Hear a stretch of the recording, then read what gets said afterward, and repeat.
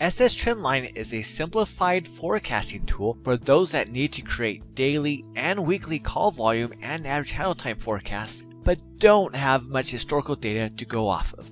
You can start forecasting your call center with even just a few weeks of data if that is all that you have. It allows you to simply input your historical daily call volumes and average handle times, exclude special days and holidays from your typical distributions, and document historical days accordingly. The system then charts out your daily volumes and creates a daily forecast that includes trends and day-of-week patterns.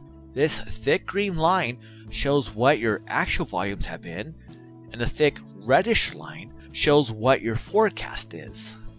You get to customize this forecast by determining what range size you want to use to determine the patterns, either short, medium, long, or an extended range. We'll go with medium.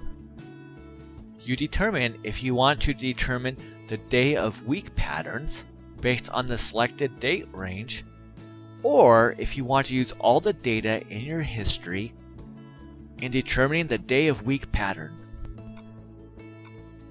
Also, you determine if you want the system to apply a directional trend to the data or if you want it to go off of the historical average. In this case, we seem to see a slight upward trend of our actual volumes, which is even more apparent when we look at the long term and the extended term. So we will have the system include the trending in our forecast.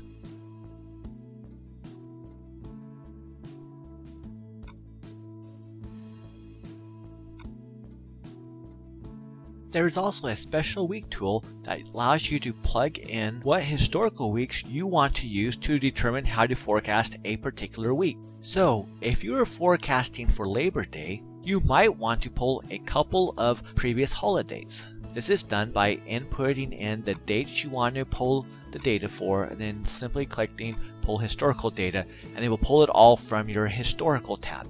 With Independence Day falling on a Tuesday, we do not want to use that pattern and we will exclude it. We then see the 2 weeks that we are including, the forecast, as well as what your typical distribution looks like. You can include up to 7 weeks to compare and also use this for any week that might have a special event that changes the day of week patterns. These same tools are also available to generate a forecast for average handle times as well.